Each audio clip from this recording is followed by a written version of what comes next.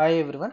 So in this video I am continuing the data objects which we have discussed which we have started in the previous video. So data object is nothing but it is an object which holds the value of a specified type. Type may be integer or a float or any type. So here there are four different types of classes we have in the data objects: constant, variable, signal and file. So regarding constant and variable we have discussed in the previous video and along with its examples. Now we are going to see signal. So signal is nothing but third one, signal. So what do you mean by signal? Signal, an object belonging to, it is an object belonging to the signal class, belonging to the signal class. So what it will do? It holds a list of values. It holds a list of values which include the current value of the signal. Which include the current value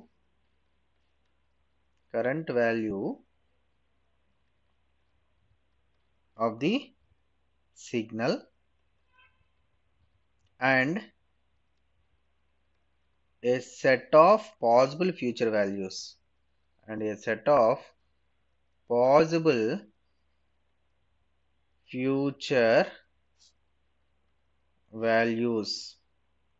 that are to appear on the signal, that are to appear on the signal. So what do you mean by this?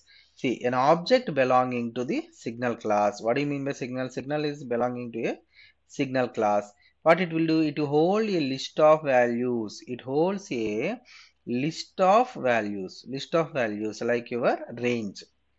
Okay, like your range. So suppose I'm taking S as a signal. So that S may have multiple values which include current value, nothing but during that time what is the present value on that signal that it holds along with the future values.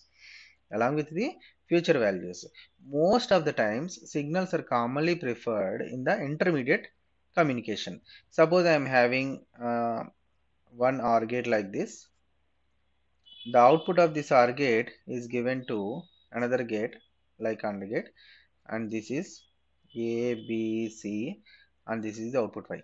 So when you are writing a structural program, you have to write one program for OR gate and one program for AND gate.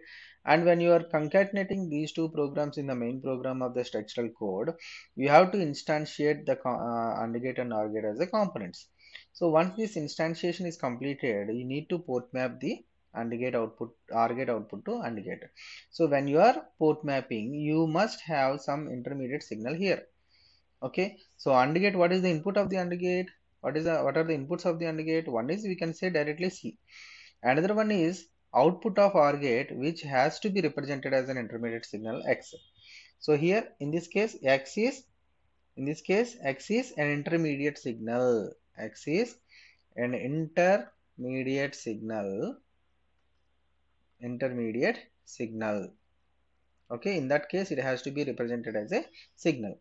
Suppose if multiple signals are there, then X can be treated as a range bit vector. So it holds the present value as well as the future value depending on the input value C and B. Okay, so the syntax example representation we will see now. So example of signal declaration is, see, signal, some clock, a bit, nothing but it's a single bit, either 0 or 1. Signal, another example, signal data bus.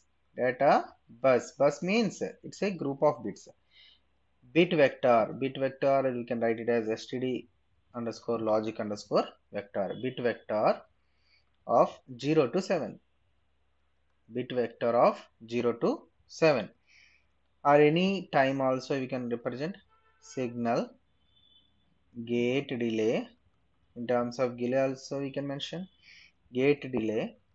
I told you already time in the previous video. I told you time is nothing but a type, data type, is equal to 10 nanosecond. This is fixed representation, and we have multiple representations of the signal. So this is one we have seen, second, third, and another example like a signal init underscore p colon std underscore logic underscore vector of 7 down to 0, 7 down to 0 or 0 to 7, you can represent like this, both are valid. Colon is equal to 0 gives 0 implies 1, 0 implies bit 1, others implies u is nothing but undefined. Okay, so init underscore p is a object, data object, that will give you the output 1 if the value is in between 0 to 7, otherwise it is treated as undefined. Okay, so these are the different representation formats of the signal declarations. Coming to the fourth one, see, fourth one is file. Fourth one is nothing but file. So as name says that it is a file to read, and to first you need to take the file, you need to open the file and read. Okay, so for reading or writing operations, definitely you should open the file first. So here file is nothing but an object belonging to file class. An object belongs to file class. An object belongs to file class. So it contains sequence of values. It contains sequence of values. It contains sequence of values. So values can be read or written to the file using read procedures and write procedures respectively. Values can be read or written to the file,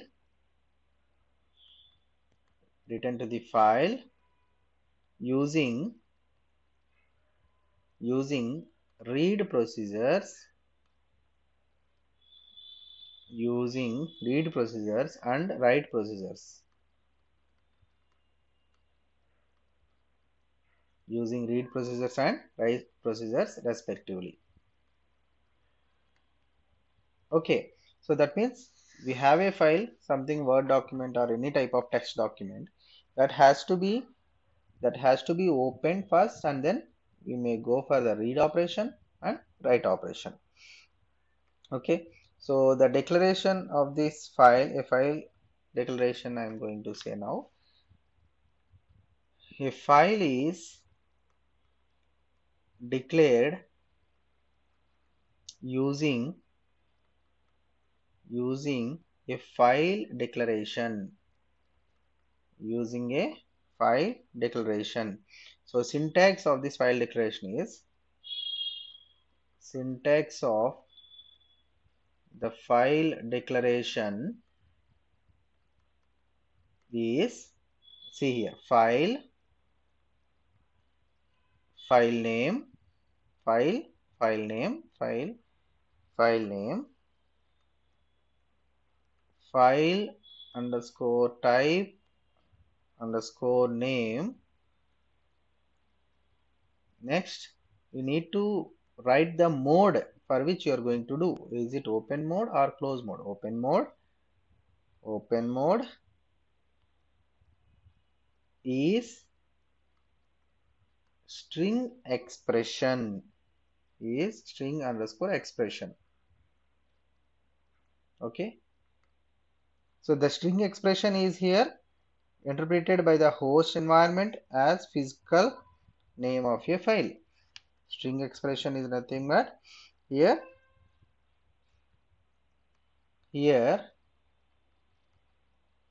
string expression is interpreted by the host environment host environment as a physical name as a physical name of a file So the mode specifies whether the file is to be used to read only or write only. Okay, so the mode specifies here which mode it is now. Open mode means here it is written, or here it is for writing or reading. Okay, or it may be in the appended mode. So mode may be read mode, write mode, or it may be append mode. Append mode is to nothing but to join with other file. So these are the different file declarations, and this is the syntax of the file declaration. Okay.